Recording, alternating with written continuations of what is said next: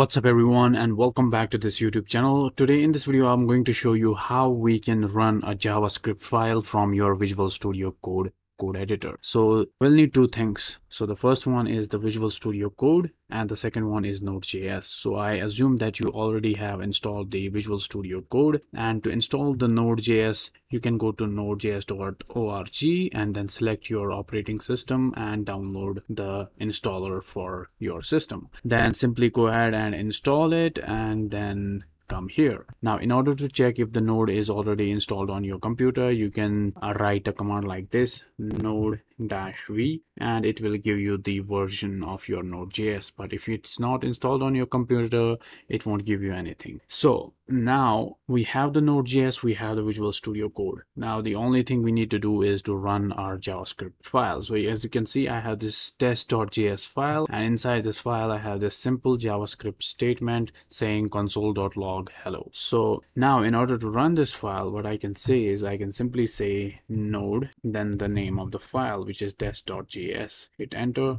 You can see the output hello. Now if I change this to hello world, it's like this. Save the file, run the command again, you can see I get hello world. So yeah, so this is how you can run a JavaScript file from your Visual Studio Code.